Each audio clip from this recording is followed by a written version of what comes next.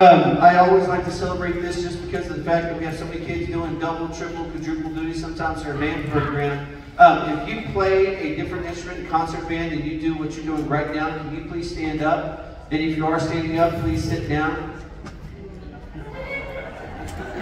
So as you can see, we've got flute players, clarinet players, bass clarinet players, French horn players, baritone players, and tuba players, all picking up different things, doing a fantastic job. We've had a great year with them. We've played a lot of music, and I hope y'all enjoy the show. Thank y'all.